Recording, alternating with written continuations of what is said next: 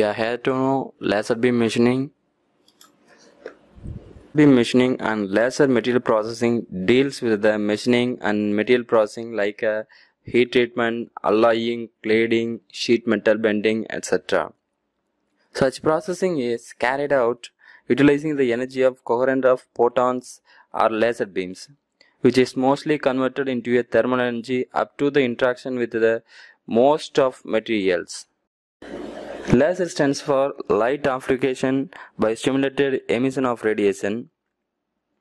Under the working principle of laser was first put forward Albert Einstein in 1917.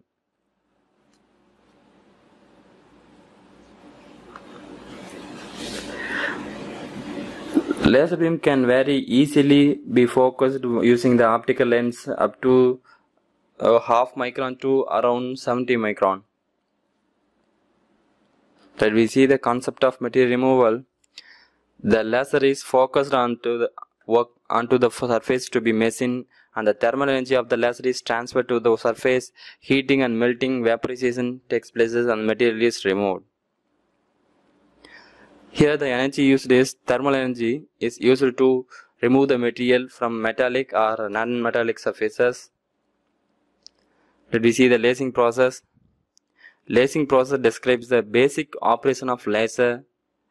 In the model of atom, negatively charged electron rotate around the positively charged nucleus in some specified path. Each of the orbital electrons is associated with unique energy level. This is emission.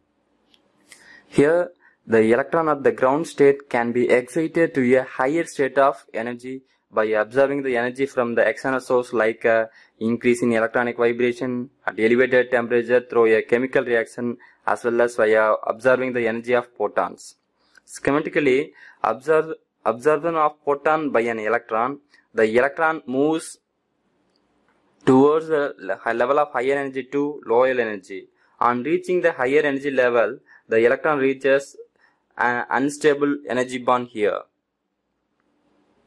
and it comes back to the ground within the very small time. The electron will move from the higher level energy to lower level energy at very small time. This is called spontaneous emission.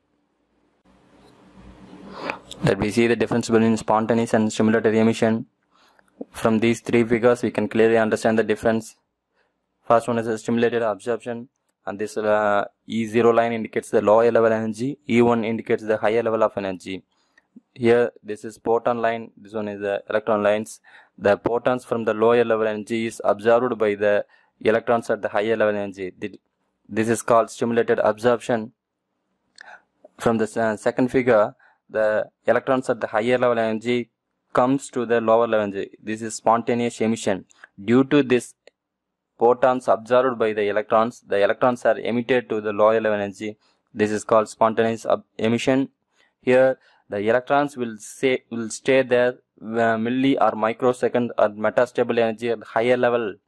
This is called population inversion.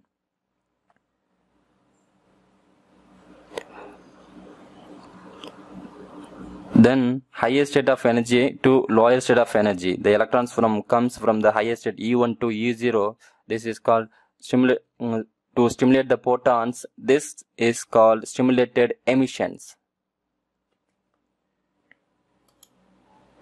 Let we see the laser construction, laser housing, flash tube, and laser crystal. These are the important parts to create the laser. This figure shows the solid state laser, because neodymium arc laser is a solid state laser.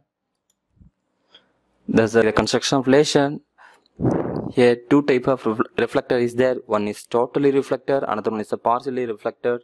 And spontaneous emission, the atoms are splitting and emission takes places, and laser sends out by the partially reflected mirror, and then the laser is focused by the lens and machining takes places.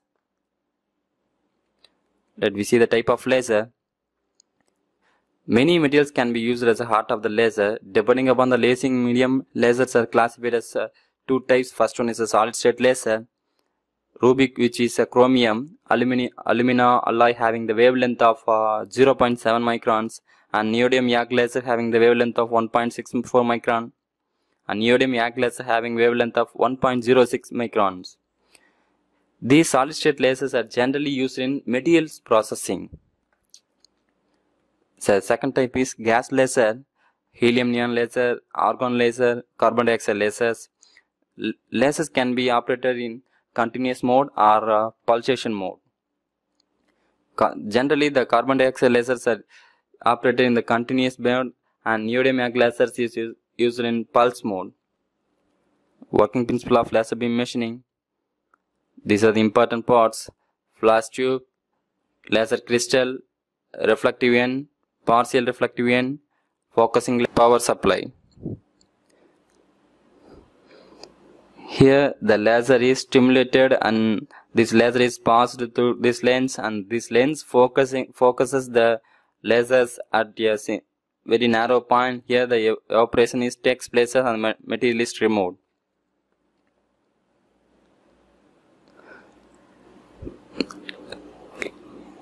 Let me see the application and type of lasers. For large holes up to 1.5 mm, we can go for the ruby, neodymium YAG glass, or neodymium YAG, or carbon dioxide lasers. For drilling, punching operations, we can go for the ruby, neodymium glass lasers. For example, thick sheet cutting, we can go for the carbon dioxide lasers. Thin slitting, we can go for neodymium YAG, and for the plastic, we can go for the carbon dioxides. Metals, we can go for neodymium YAG or ruby neodymium YAG glass. These are the laser characters.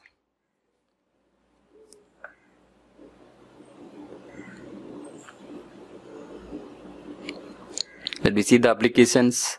Laser can be used for a wide range of manufacturing applications for material removing, drilling, and repinning, welding, cladding, alloying, and drilling of micro-sized holes. And drilling of laser is focused over a desired spot size. In laser machining, there is no physical tool. Large aspect ratio in drilling can be achieved along with acceptable accuracy or dimensions. Micro holes can be drilled.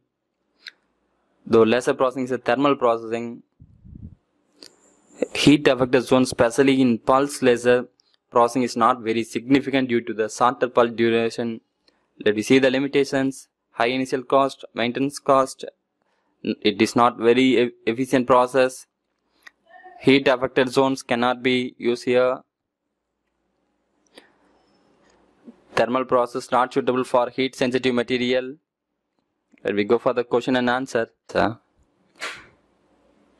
Mechanism of material removal in laser beam machining is due to mechanical erosion due to impact of high energy of photons, electrochemical etching, melting and vaporization due to thermal effect of impinge of high energy of laser, fatigue failure.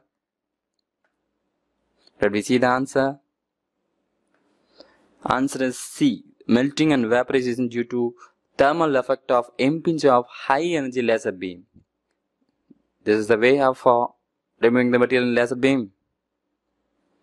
Question 2. Laser beam is produced due to spontaneous emission, stimulated emission followed by spontaneous emission followed by a spontaneous absorption leading to population inversion and followed by a stimulated emission.